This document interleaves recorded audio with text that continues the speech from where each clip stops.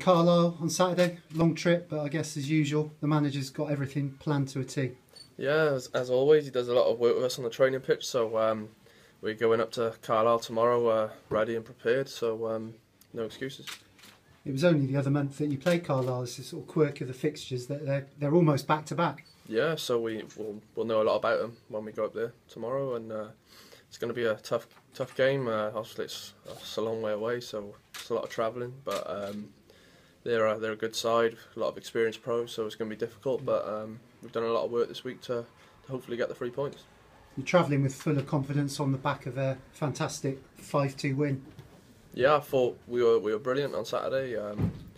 All the new signings done really well as well, so that's always a bonus. And I can't remember the last time we scored 5 goals in a game, so it's a good feeling. A lot of people are firing at the moment, so we just got to keep going, keep the momentum rolling.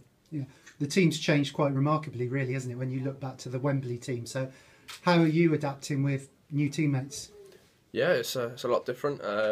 But as a footballer, every year you're going to play with different players, and you're going to let people go as well. So it is difficult, but over time, they just become obviously teammates, and you get used to them very quickly. You're with them every day, so it's all good for us. And every single one of them's come in, and they've improved us. So it's really good. Yeah, I mentioned adapting. How are you adapting to having a strike partner in Ruben Reid? Yeah, it's good for me. Rube's had a career. He's had a lot better career than I have, and he's been in the game a long time. So always ask him all kind of pointers, because I think he's probably been a pro about 10 years. So it's really good to play alongside someone like that, and I just hope our relationship keeps growing. Have you had to change your game a little bit now with him up there? No, I don't think so. I think he's only going to help me, really.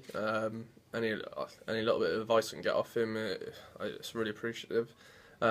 He's a top player, so I think it's only going to help me in the long run. Yeah, and personally, you must be delighted with your goal tally again this season. Yeah, really happy with it. Obviously, I've had a couple of spells where I haven't scored, but then I seem to go on a little run and sort myself out a little bit. But yeah, it's always good to score goals at this level, and I just want to keep going.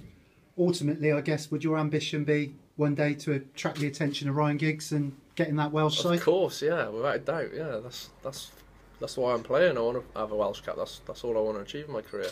But it's a lot of hard work to get to that point, and I've got to just keep scoring goals and then see where it takes me. Yeah, 19 or 20 games to go. My maths is shocking, so I'm not quite sure. But do you think there's enough in the changing room to see yourself stay in this league? Oh, without a doubt, yeah.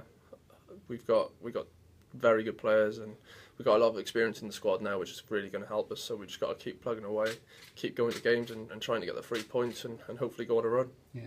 Saturday you should be coming up against Clint Hill again. How did you enjoy your last battle with him? Yeah, he's a real fair player, good player.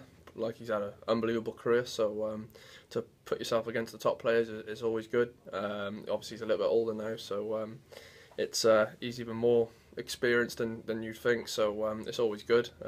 Just got to play against him and show him what I got. I mean, he's a role model, really, isn't he, in that case, and continuing his career to nearly 40. Yeah, it just proves that he's obviously a very good pro, and he does everything off the pitch really well, eats and drinks the right things, so I'd love to be able to play at this level at that age. So Okay, cheers, Christian.